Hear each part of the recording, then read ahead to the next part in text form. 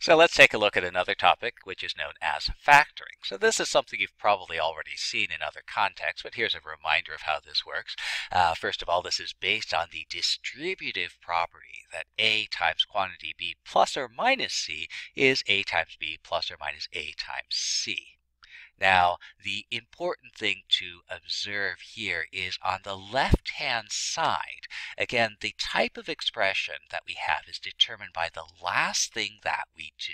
So over here on the left-hand side, parentheses say do this stuff first, then I have a multiplication. So over on the left-hand side, I have a product.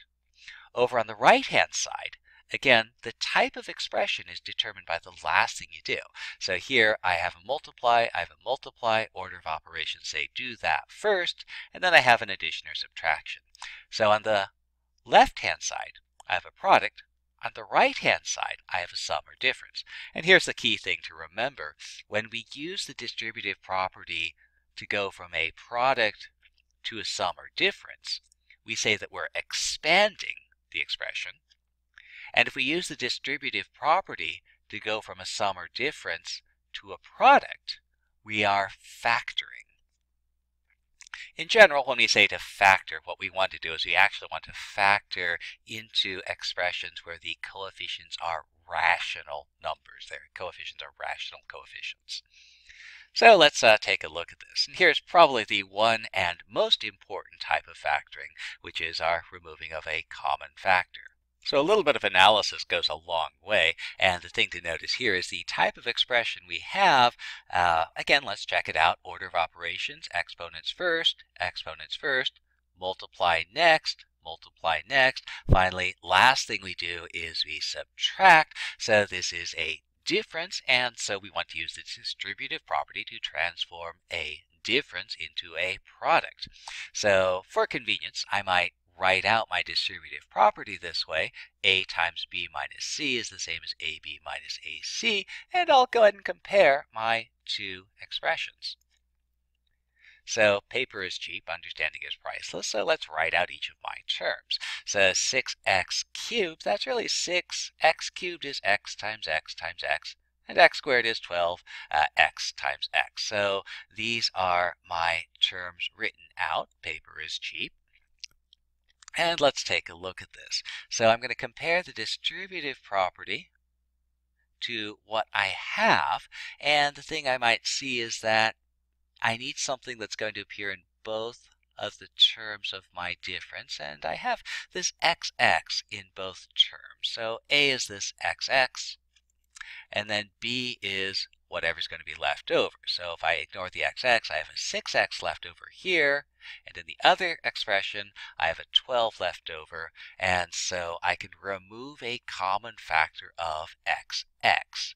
And so I'll take that common factor out, and so there's my distributive property, A, B times A, C. I'll remove that common factor, and what I have left over, 6x minus 12, and it's helpful, but not absolutely necessary to remove any common constant factors as well. So here, both 6 and 12 are multiples of 6. 12 is 6 times 2. So again, I have that additional common factor to both. Both of these have a 6 in them, so I can remove that 6 as well. And finally, I'll restore my exponential notation. Xx is x squared, and there's my factorization.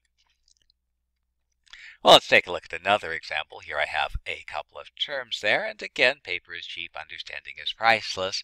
And again, I have a sum of things. The last thing I do here is I add things. I have a sum, and I can factor by turning this sum into a product. So let's go ahead and take a look at that, and I have this x cubed y, xy, xy squared, xy, x squared y cubed, xx, y, and I'll write things out without exponents, and I'll look for things that I have in common to all of them. And here we have to be a little bit more careful. Let's see, everything has at least one y, and everything has at least one x in them. So it appears that the common factor is going to be xy. So xy appears in this, xy leaves xx, xy leaves y.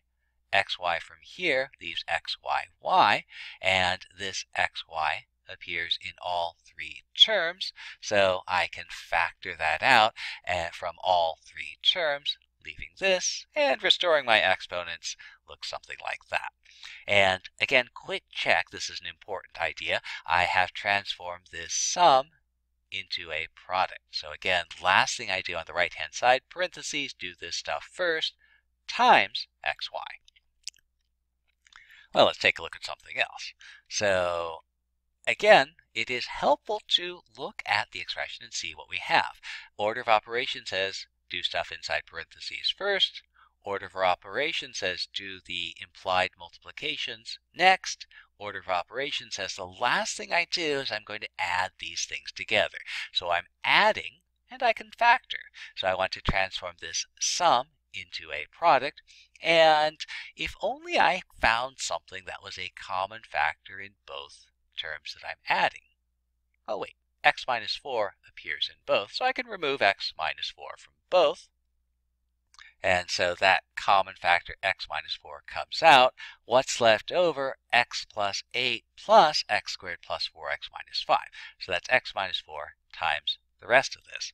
So I can do a little bit of algebraic cleanup. This x squared plus 4x minus 5 plus x plus 8. Well, that's going to be x squared.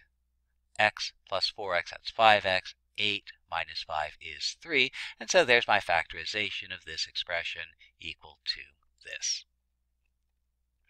Now, here's an important thing to check. I should, at the end of factoring, have a product. And so on the right-hand side, again, order of operations says do this first, multiply, and that's the last thing we have to do. So this is actually a product, so we have done a factorization. And I'll emphasize that by giving a bad example at the very last. So again, I want to transform a sum or difference into a product, and in this case I might say, well, those first two terms have this common factor of x, so I'll remove it. And there's my factorization.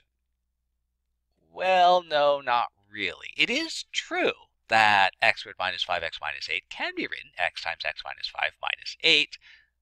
The problem is it's not a factorization. Again, let's take a look at the type of expression we have. Parentheses say do this first. Then order of operations says do the multiplication, and then do the subtraction. The type of expression is determined by the last thing that we do, and so the last thing that we did is subtract. This is a difference. This is a subtraction. It is not a product, and because it's not a product, it's not a factorization. So we have not factored. We have turned this difference into a difference.